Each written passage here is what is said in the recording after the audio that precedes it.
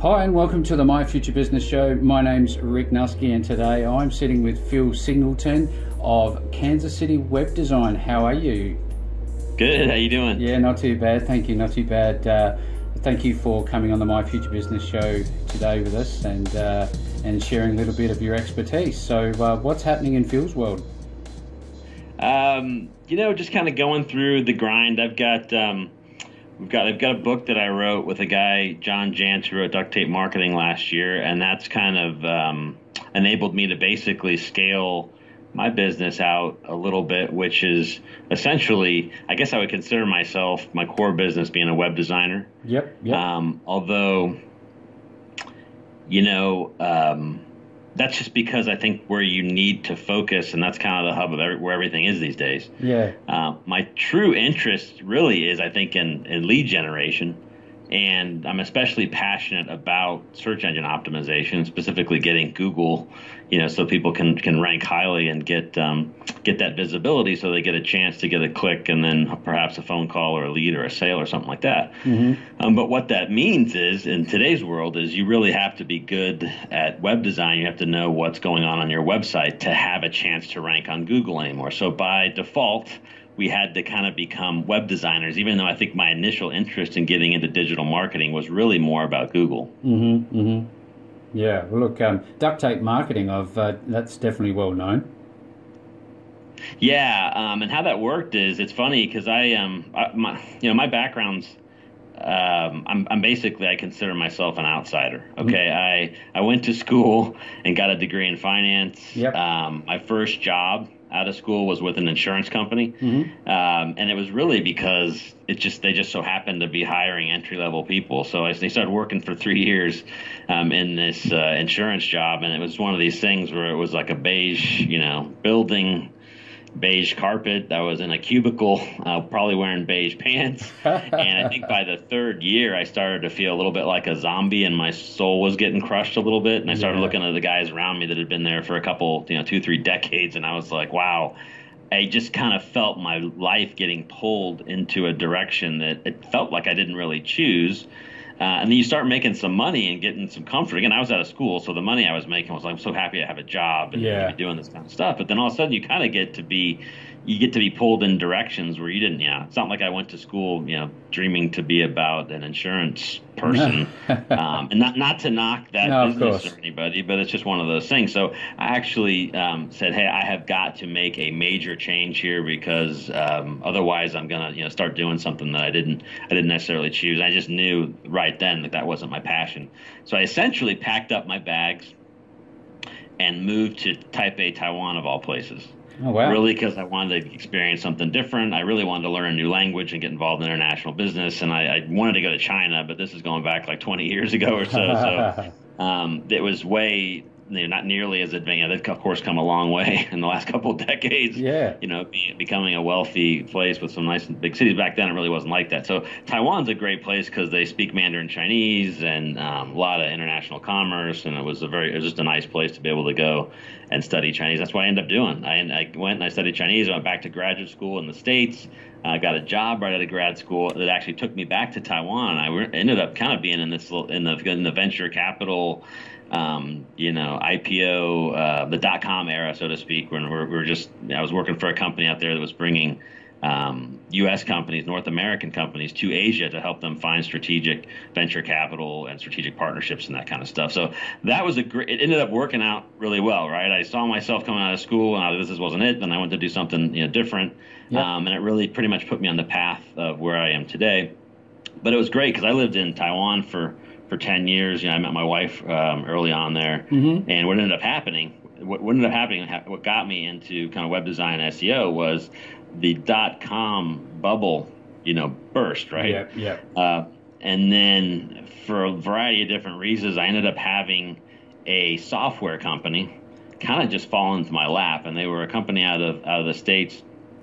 The name of the company was DVDX Copy, and they sold this consumer software product. Mm-hmm. Did really well in the States. I think they had like $100 or $200 million in sales or something insane the last year of their business. But Hollywood studios ended up coming to shut them down because there were some issues with copying DVD movies back then.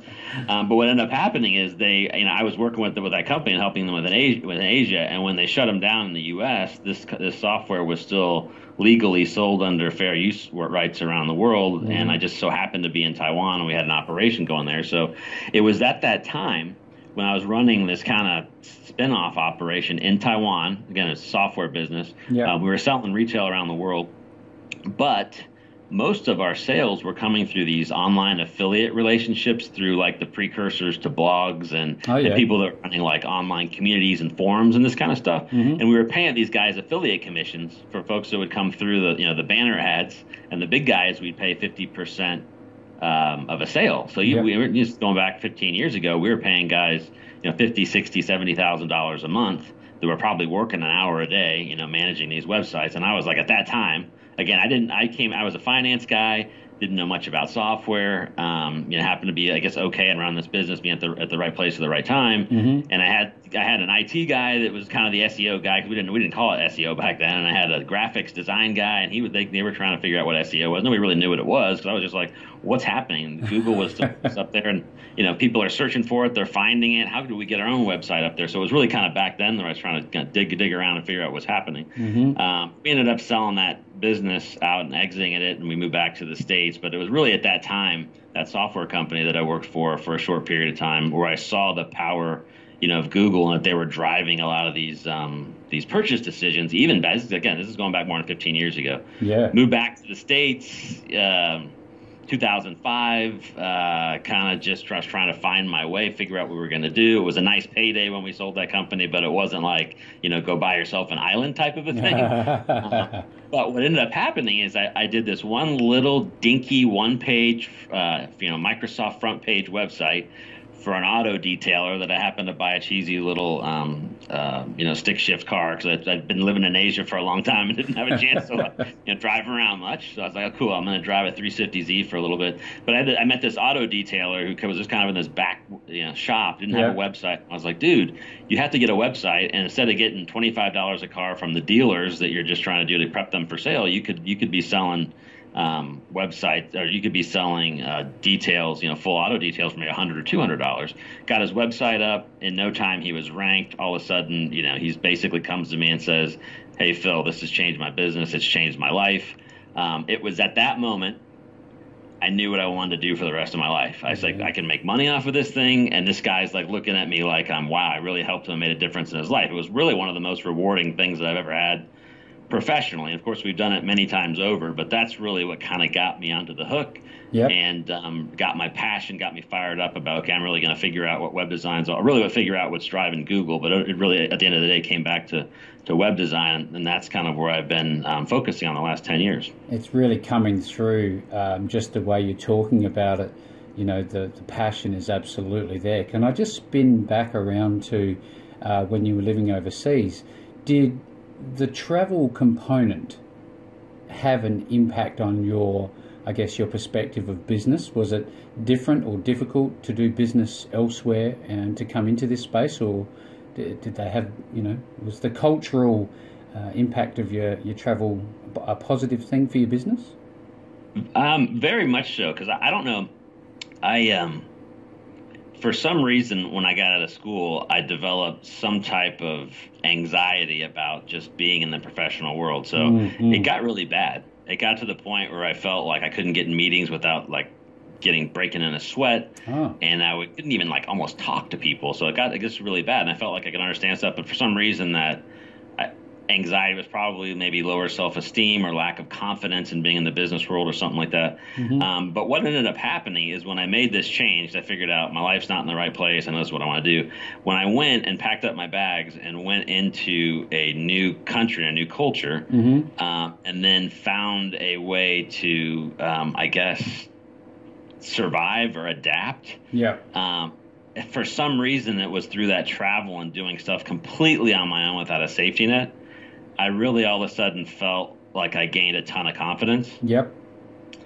And I stopped worrying, I guess, so much about what people thought about me for some reason, really because I was in a new culture, and I was like, geez, it set me free, because you break these like cultural shackles that are on you because you're so worried about what the other folks are thinking about, at least how I was at some point, and judging myself against like maybe other people. Perhaps that was a source of anxiety, I'm not sure. But when I went into this other culture, which to me was like full on culture shock, people don't really understand you culturally. You have to adapt and understand the history of people, understand their language, I think, a little bit, because otherwise it doesn't. You're there and they don't. There's just this disconnect. So for some reason, some way in working in there, again, kind of jumping into a new part of my life without a safety net, and kind of making a life for myself somewhere that was totally foreign, really built my confidence up all the way around. I think that part of the traveling.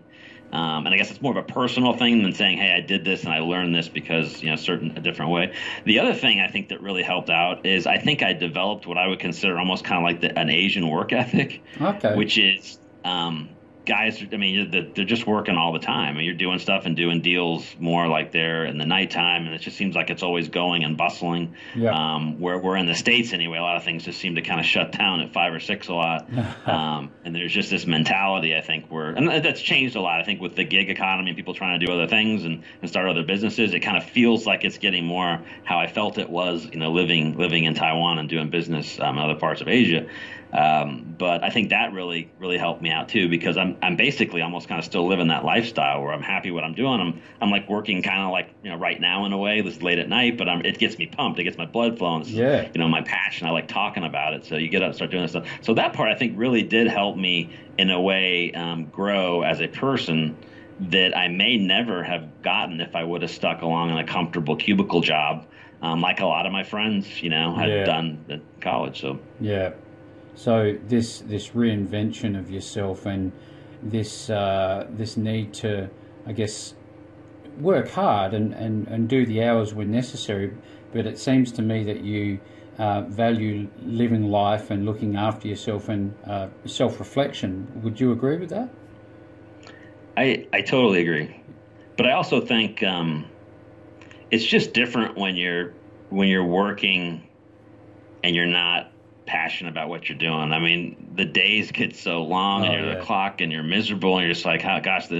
Whereas if you're doing something like I'm happy to get up at like 5 a.m. and every day is kind of course, there's certain things in the business that are always going to be a grind and maybe I'm less excited about. Yeah. But in general, every day in some ways almost kind of feels like Christmas. I mean, that's the way that I always kind of, it's a sweet spot, it's just isn't that it? kind of, it is. And I never, looking back at myself, I was like, geez, there's just been times when I was like, holy cow, this is miserable for me. And it could be anything, right? It's just once you figure that what that thing is and it makes you passionate, you're passionate about it. It really makes long days not seem like long days because you're kind of doing what you like. Absolutely. And that's kind of where I found myself.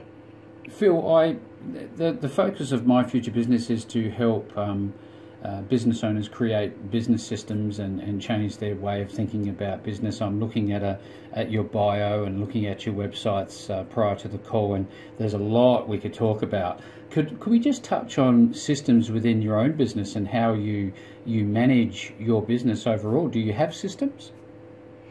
I think I do have systems in place, and what I found is that I'm very systematic about the parts that I'm passionate about. Right, yeah. And I'm a little less systematic about the ones that I'm not. And it's really interesting because it's in the last few weeks that I've really tried to look into my own business to kind of figure out, okay, I know, I think no matter where you get in a business, you have some success. You get to a point to be like, can I do better? Can I scale it? Do I want to scale it? Because I feel like myself, I've got a small team of 6 people, but I still in a lot of ways feel like I run it like a solopreneur. Yeah. But I do have, the parts again that I'm passionate about, getting like the website set up the way I think is the right way to get them to populate them and integrate them in a way that Google will like, and to really work on the things that help people on the lead generation. I mean, that's really where I think my passion is. But I look back and I say, geez, I really don't the way I go through the sales process is a little cowboy. And I think probably on the back end, I could probably use some improvement in those kind of areas. Mm-hmm. But I think I'm very, like I said, I guess I don't know if that's kind of a non-answer, but No, I I felt I've understand. become very systematic in the things that I really want to establish myself as an expert in. Yeah. And the other parts that are less interesting, I'm probably have been less systematic about. And I personally have to change that in order, I think, to break through to grow. And I've really just come to that realization this year. But yeah, Yeah, systems. I look at the range of products and services that you're providing, and it's very impressive. We're looking at web design, and I guess that's the look and feel of the website. Is that right? Well, our process really is to try and set the website up in a way that Google's going to like, and really managing the balance between, okay, it's got to be look professional. And to us, again, and people don't like to hear this, I think, in the space that we're in terms of pure web design, pure graphic design. But, our pitch to clients usually is, hey, web design and the graphic parts of this stuff in the business is actually a commodity, right? Because there is no real specific set of pixels that you need to get an arrangement to maximize the ROI of the project. There's 1,000 different ways you can design a website. Yep. That'll still look good as long as you got the right content and the right pieces integrated. They could be equally successful. But you get a lot of people, especially business owners, they focus on that front end because that's the part that they understand, right, and the one that they get kind of emotionally tied to. Yeah. But when we talk about Google and lead generation and conversion optimization, I mean, there's some specific things you have to lay out on the website to have a chance to get that. And a lot of times you need to manage the balance between what you want to see from an artistic level and maybe a corporate identity level versus what you need to show Google to prove that you are the best, search result or the best page for that query or what have you. So there are a lot of things I think that go into web design. And for us, I think the biggest thing is what ends up happening. We've got a chapter in the book actually that's called, I think it's the most popular one that we have, at least in terms of questions. It's chapter 5, and it's titled, Why Do 99% of New Websites Fail? And the reason is because most people treat them as digital brochures, right? They think of them as artwork, or they think they got a captive audience. I'm going to build a website and say things the way I want to say them. And then they work with a web design firm that traditionally are going to be more front end focused, and they're more focused on maybe the artwork and the functionality, not so much on the lead generation or the ROI or the other things that really kind of, I think, make a difference in terms of helping businesses grow. But that's just the way the business is. I mean, here in the States on TV, we've got companies like GoDaddy and Wix and Weebly that are, brainwashing business owners into thinking they can spend $25, $50 a month for a nice looking website, and they're going to rank them on Google, and that's really all that they need. So it kind of makes people think of them, I think, more as an expense and not as an investment or something that needs to be tied in. But really, I think what websites have evolved into as they're really like marketing platforms, right? I mean, they're places where you should be putting all your best content. It should be the referral source for everything that you're doing, and there should be some more thought put into the way that they're architected and engineered so that you draw people in and you can pixel and tag them and track them and set up some things of conversion so that they can sell for you while you're not online, all these types of things. But more importantly, I think the biggest part of the way we design websites is you want to treat them and that exercise as more of a full-on holistic, marketing endeavor, meaning one of the biggest things that we focus on is really trying to understand the keyword research and the way ideal customers are searching for the products and services that a business is trying to sell. This is really key, because if you can get into the mind of your ideal customers and figure out how they search for things, you can then start to figure out how you can structure your website, and even down to like how many pages and what kind of pages that you need to build it from the ground up. Versus what ends up happening is, again, a lot of business owners will go shop for web design. They'll put together a website and put it out there. And if they do anything, they'll quote unquote try and do SEO on it later. Well, that's doing it after the fact. The perfect time to start working on your website is after you've thought about your marketing strategy, thought about your keyword research, and started to bake that in to your website plans from the beginning, and not as an afterthought. And that's what our whole process is. And that's really the reasons how we get a lot of results, is because there's a big competitive advantage to thinking about these things ahead of time and implementing into the design and the development of the website and the content marketing plan versus doing them as an afterthought. It seems to me that it's important for your business to get in early then, so that you can save them a lot of time, heartache and hassle to rework these things? I suspect you see a lot of that.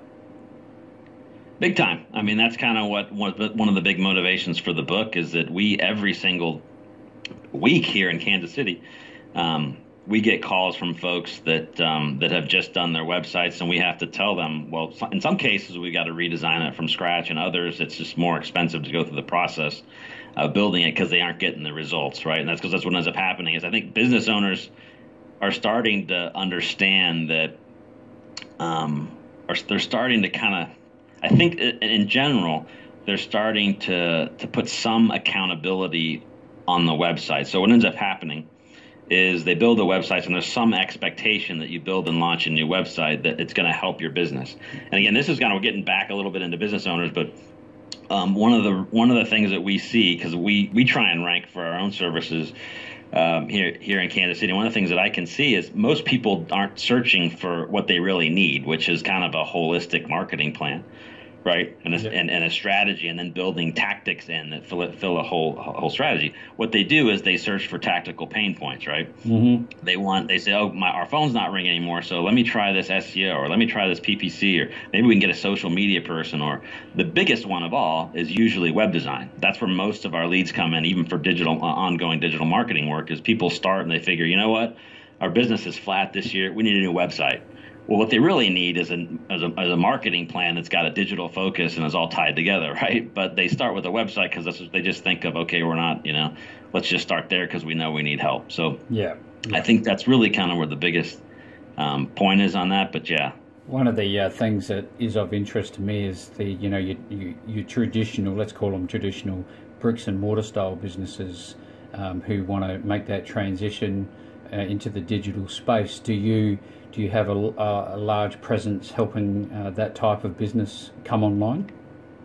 We do more and more, because I think what's ended up happening the last 12 to 24 months is you can just see the older generation, I guess, of business owners that have invested in some of the traditional outbound things, and they just know, or they can see that it's not working like it used to, right? Yeah. So they know, the phone books are gone, but they still try and do print. Maybe they'll try and do TV or radio or some other form of outbound, and they just see that it's just not working the way it used to. So they almost kind of get forced into some kind of digital marketing. Now, of course, what ends up happening there a lot is there's a lot of snake oil and people making promises, and especially when it comes into SEO. Yeah. I think a lot of these guys will dip their. So a lot of these guys that are trying to dip their toe or figure it out, they're getting hit from two sides, right? They're they know that the old forms of marketing aren't working like they used to, and they know some of the things that they've tried because maybe they tried to dip their feet in it or haven't researched it well enough or done their due diligence and end up getting kind of burned on it. But we see this quite a bit. But I tell people all the time, the problem is I still think, and I look at marketing in two ways right now. I think of it in terms of kind of the older outbound marketing, which to me is a little bit more about demand creation, right? Somebody's always got to be out there and creating the demand, and getting people thinking about it and creating sales that aren't there because getting people thinking about stuff. But really what ends up happening is nobody goes from the TV or the radio directly to the phone call for a sale or the email, right?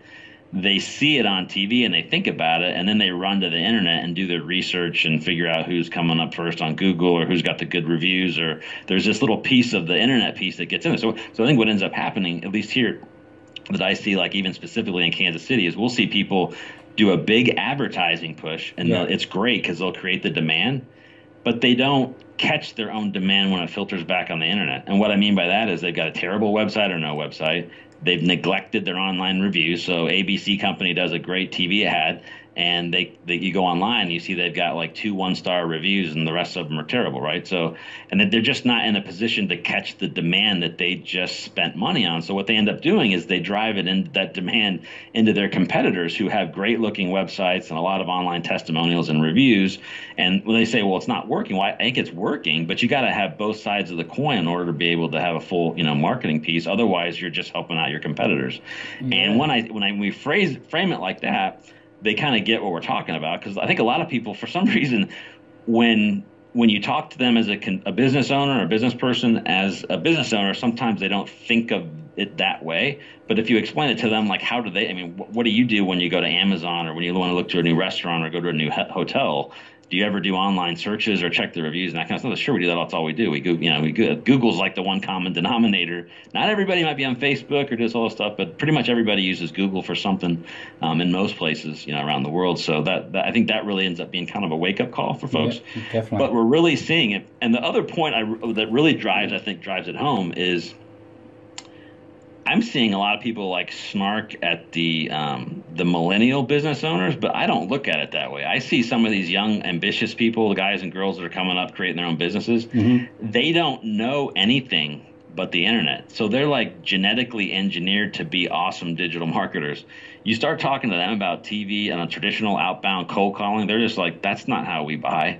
We want a website. We want social media. You know what I mean? They're just like already locked. Yeah. They're already locked in. That's just the way they were like raised. So these guys coming in, we've got young people in their late 20s that are stealing large chunks of market share around from their the guys that are in the 50s and 60s and still dipping their toes in digital. And for some of them, it's almost becoming, a little bit too late. So yeah, well, there's a big takeaway in this call is to for our listeners who are thinking about making the transition in any way, shape or form to the digital landscape. There it is, straight from the horse's mouth, so to speak, that, where are you if you're not online, Phil? It's just any of this anymore, isn't it? Don't we all kind of look at that thing as the, it's like I was on another call the other day, and I just for myself, I went to go look at the companies with the largest market caps in the world. Mm-hmm. So I pulled up the Dow, and there's a website called the Dogs of the Dow, I think it is, or something like that. Or it's just one that happens to pull up on a daily basis. It goes and shows you what the top, most valuable companies in the world are, at least in the state. And the top 5 that were up there, number 1 is Apple. Number 2 was Google. I think number 3 is Amazon. Number 4 was Microsoft, and number 5 was Facebook. Wow, the giants. Tell me, and the giants, but I mean, all those to me represent the devices that we look for stuff on. It's the computers, it's the cell phones and all those things, and it's the way we consume the digital content. Every single one of those has to do with, to me, websites and devices in this digital space, right? Yeah. And I think that was really telling. It's like if you want to figure out where you should be focusing, especially your marketing, your business, look at the 5 companies that are basically at the very top of the market capital value. They all have to do with with this digital piece of it. So it's funny. I heard that recently, that if you really want to know where to for e-commerce business, this was particularly focused at. If you really want to know where to focus your efforts, look at Amazon, because they'll be setting the scene, won't they? Then that's a classic example. So going back a little bit, you were talking about how essentially, the older generation of business owners are not closing the loop. They're putting all of this investment, time, money, and energy into setting up, but they won't close that loop. Is that what you're talking about when you talk about in the book the biggest mistake that small business owners are making when it comes to the web, or is that just part of it?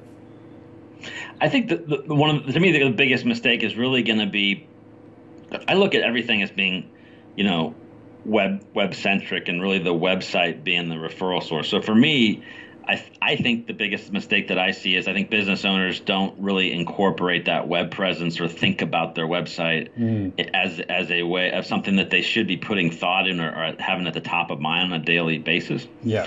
They still kind of think of it as a side thing, or like they had this digital brochure project. But really, you brought up Amazon, and the biggest thing that I think that people should be focusing on in terms of bang for the buck is really trying to use their website as a way to prove that they're the best choice for whoever's searching for them. And the way you do that is by showing your track record and using your website to establish authority and trust. So we focus a lot less these days on trying to put up a bunch of just jargon or saying, here's what I do, here's a list of my product and service and the features. Mm-hmm. We put a lot more emphasis on, here's the people that I've worked for, here's the things I've done to certify or show that I'm an expert. Here's the content that I've created. Here's a laundry list of people that say I'm the best at what I do. Because me saying I'm the best is one thing, but 10 other people saying that I'm the best they've ever worked with is a lot different, right? So, I mean, those are the things that make a big difference. And I think to me that really comes back to Amazon, of all of them becoming the Amazon effect, because everybody pretty much goes to Amazon, and we all, before we make a purchase, most of us, unless we've already vetted that product or service, know we want it, we're looking at the reviews, right? So, yeah. And that's the one thing I think that, and it's no different than anything else. It's like you want a product or service here, local Kansas City. Most people are going to look it up online, see what the reviews are and that kind of stuff. And I think reviews, they're still, I think they're the most important and probably the biggest element that you need to have to convert sales. But they're also, in my opinion, go ahead. Social proof. The social proof, and the thing I try and explain to my clients is they're super important. We all know that we use them for everything, and we purchases. But if you think about them, they're basically, they're really rare.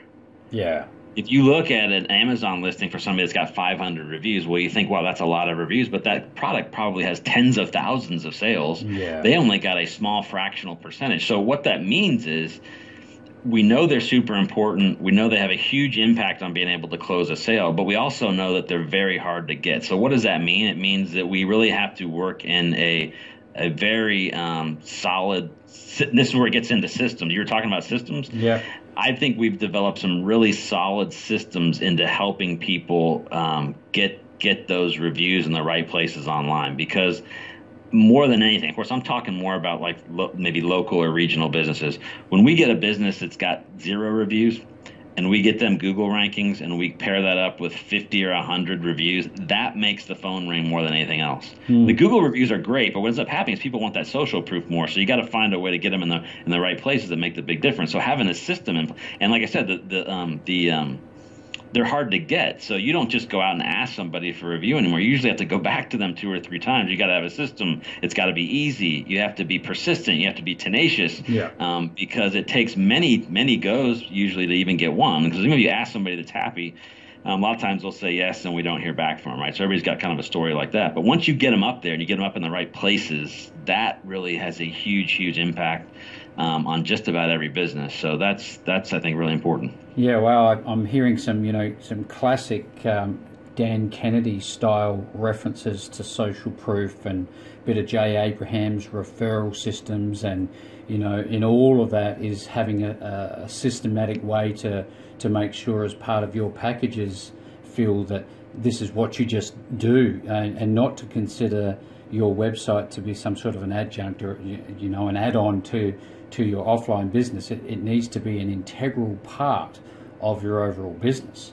Phil, the SEO for growth that you wrote with John, I can't say his name. How do you say Jantsch. Jantsch. So that's been featured on the likes of Mashable, Oracle, Entrepreneur Inc., Huffington Post, and so on. Where can people find the book? Well, it's up on Amazon, but we also have a kind of a standalone book site at SEOforgrowth.com. And Right. one of the special things that we've done there is we've got a book page where we've got a nice free ebook bundle that has one, quite a detailed one from the guys at Yoast on website optimization. Oh, yep. I think it's a 100+ page ebook that they gave us to bundle with the book. And then we've got another one from Larry Kim of WordStream. And then we've got another one that I co-wrote with another marketing consultant called Local SEO. We bundled those together in a nice little zip. So if you buy the book, or if you're a Prime member, you get it for free. You can still come back with the code to the website, fill out a little form, and you get that 3 ebook bundle for free right up there. So that's been pretty popular. As long as I'm waiting for those guys to tell us we can't do it anymore, but they haven't said. Nobody said we can't yet. So I'm looking at your free one-click SEO analysis. Tell us a bit about how that works for people who would visit your website. So, I mean, obviously, for a company like mine that's in the business, that's a great being able to have a website that ranks or has got an inbound channel. Having that call to action there that I think is really compelling for people Yeah. is really important for anybody. So that just having that, I guess, in looking at that is how could I have something like this for my business? Not necessarily a website grader, but whatever it is. I think this is really important these days to, if you spend all this time and money to get somebody to a website, you really have to have something compelling to get that click or get them on your subscription list or some way to be able to continue that conversation. Yeah. But for us, we've actually given them people that come onto it. It's a nice way to kind of dip your toes and say, geez, I really haven't thought about my website. I'm going to enter this in here, fill out a couple of my competitors. And it really kind of, if you haven't read the book, it helps a little bit to kind of pull the curtains behind the matrix and see like, wow, okay, I haven't really thought about these things. And there's some basic SEO things that most people don't even implement on their websites. Sometimes folks will have, if they've had a website up for a while, if you just take advantage of just a few of the fundamentals on SEO, you can actually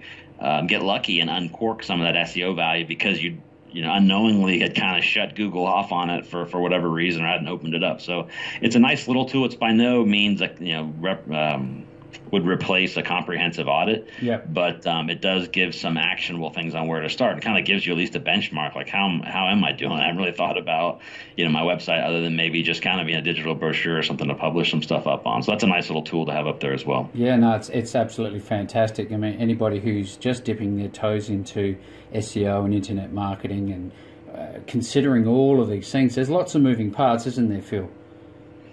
It really is. But what I love about SEO these days is, I was deep in it for 10 years, and it used to almost exclusively be about tinkering with your website under the hood and the content that's on it and doing a lot of off-page backlink building, which is just trying to get third-party websites to link back to yours. Yeah. That game so hard for so long that Google dropped the hammer on it about 5 years ago. And what they ended up doing, which is what I love, because they've really kind of changed behavior in the way the SEO world has approached SEO, is they've really found ways to go out and grade companies on how well they're doing in a variety of different places. So now Google is able to go out and say, okay, let's measure their social media participation and their signals. Let's see what their reputation management's all about. Are they blogging? Is the content growing naturally with good content and being shared? So you almost got this kind of like holistic piece where they're able to go out. And the more you're able to kind of plug your website and integrate that all in a way that Google can see that you're doing this and get full credit for it, it's just a more exciting way to do business. And it really starts to me to make Google rankings become much more than just about the rank. And to me, I think they've become a fundamental marketing KPI. So seeing rank, an organic rank on your content, to me is more of an indication that you're doing all these other things right. Right. And I think that's really kind of what the important part about SEO is these days is Google's really done a great job of going out and saying, hey, we're not, it doesn't just, I talked to this other guy the other day and they were thinking like, we just kind of thought that Google rankings happened like the weather, right? And it's not like that. No.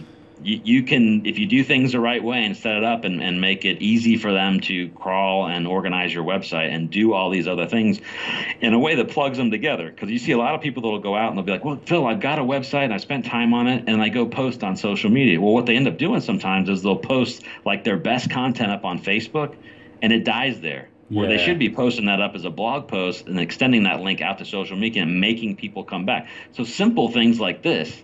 When I say integrating social media and reputation management, all this kind of stuff together, relatively simple things like this, where you make your website kind of the referral source and the hub for all these digital marketing things that you're doing, can have a huge impact and make a 1 or 2x return maybe turn into a 5x or a 10x return. And that's really what, to me, SEO is all about. In the book, people have read it. And some people have been like, well, this isn't an SEO book. It's a web marketing book. But that's really the point, is it's become more about, integrated digital marketing and just doing it in a way that you got an SEO mindset instead of just hip shooting these things all in different directions and not tying them all together. Yeah, and the big takeaway there, Phil, is that we need to look at this as a comprehensive network of activities that you would undertake as a small to medium business, or even large businesses for that matter, to make sure that your touch points throughout the web are comprehensive and being measured. Now, when I think about Google, I just think of this juggernaut. I can get all my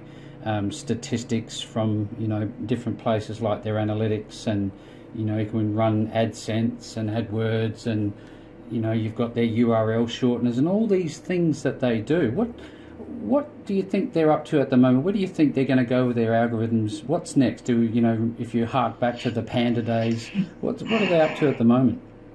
Great question. And this is one of the things I think I'm most hot on right now, because it's really kind of changed the way our approach to web design. That is, and this is what I tell people, and we talked here in the States too, which is like, no matter what you think of has gone on politically, either in the States or in other places, what's happened to the internet is that it was already not a high trustworthy place for a lot of consumers. No. And all of a sudden it became even less trustworthy, right? So you got a bunch of fake news and things being fake, or you've got people being, hacked. There's a lot of hacking things, and the internet just became a lot less trustworthy than it already was. Mm-hmm. So that I kind of saw coming right away, because I was like, okay, this is really going to make it, people even more skeptical, websites. Then what ended up happening in February is Google has this really interesting document that I think everybody in digital marketing, I think, should read. It's called their quality ratings guidelines. Yep. And I think now it's a 157-page document. But really, what Google does is they hire an army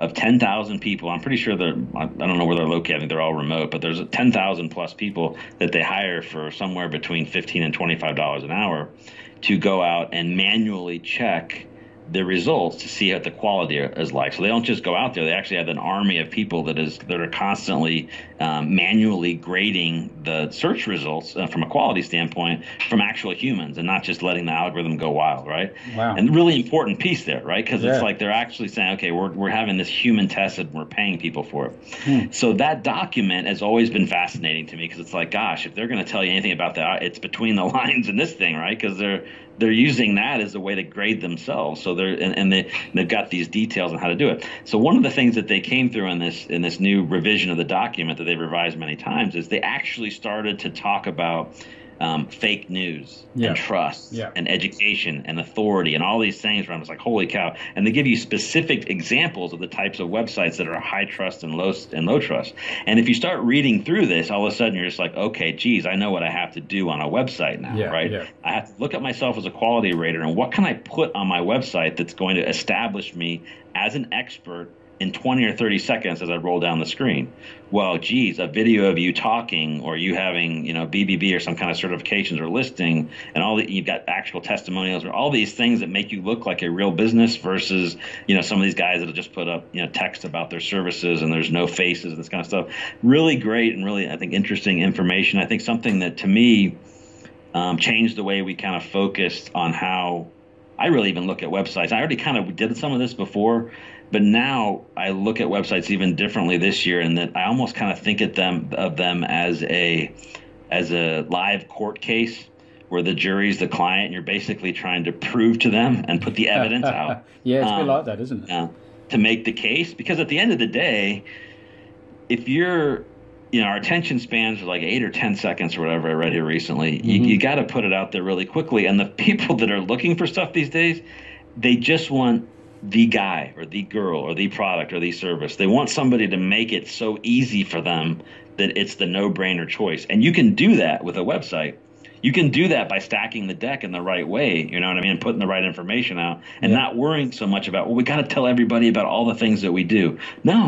You can actually do that a little bit later, or maybe just summarize it. You know what I mean? Yeah. What you need to do is get the social proof in the right place so that people trust you immediately. And they're just like, geez, all these other people said you were the one, and they gave all these reasons, and they're vouching for you in these places in these different ways, by way of showing your portfolio and all these kind of things. That's what really, I think, makes a big difference. One, for closing people, but we can see that Google's actually looking for this kind of stuff to rank you. So that to me is kind of one of the bigger takeaways of this year, and really how we're kind of focusing on these things, and also why I think I tend to like beat the dead horse on reviews and testimonials. Yeah, I understand why. It's about that authenticity, isn't it? That you're talking about this quality score, and thank you for revealing that insight for the audience. I'm sure that's a massive takeaway, is to understand that, if you're going to put content out there, don't make sure you don't put out rubbish is essentially what we're talking about.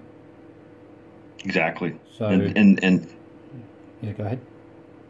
Yeah, no, I mean, that's exactly it. And don't be afraid to put yourself out there a little bit, talk, show who you are.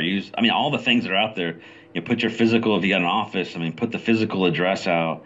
Don't be putting content out to just put content out, but it's much more, I think, important to put quality stuff out there that actually adds value versus just trying to, hit numbers and all that kind of stuff. But yeah, these are the things I think that are really moving the needle. And also really just finding a way to record. I think a lot of times people have lots of great information and many, many happy customers, but you would never know by looking at their website. You know what I mean? So just finding, again, maybe a system in place to make sure that you're harvesting all this good stuff that's coming, maybe your business on a weekly basis, and documenting it in a way that, people can see that so that they can, choose you, basically, I think is really important. And differentiate yourself. Look, you talked about quality. This has been a quality call. I've had a really great time speaking with you, Phil. In fact, I'd love to invite you back, because I don't really think we've taken too much of a deep dive into internet marketing, which I know is a passion of yours. I know that lead generation is a big thing for you, and it's a skill set that I know you want to talk about. How about we catch up again soon? Would love to. Excellent, Phil. Thank you again. And for everyone who is looking for your services, tell them where they can find you. Well, SEOforgrowth.com is kind of where we wrote the book, and John and I kind of packed together everything that we do in that piece. So that's a great place. But if you wanted to see how kind of I run my business, again, we service most people in Kansas City or in the Midwest region of the States. But I've got my SEO services website is at kcseopro.com. And I got a little website called kcwebdesigner.com, which is kind of where it all started. We're actually relaunching that one pretty soon. But again, locally focused stuff. But it gives you kind of a taste of the things that we're doing. And you'll see, if anybody sees the site the way it is right now and how we're relaunching it, you'll see a lot of what we talked about in terms of trying to put that social proof up, making that kind of a bigger part of what's up there is gonna change for us here pretty soon. So that's real. And I do like to. I'm most active on LinkedIn, so it just happens to be my favorite place of choice. So anybody's always welcome to contact me up through LinkedIn as well. Okay, Phil. Well, look, what I'll do is I'll put together a write up and some links to those particular URLs. Thanks, Rick. Not a worry. So I will catch up with you again soon, and thanks everybody for listening. I had a blast. Thank you.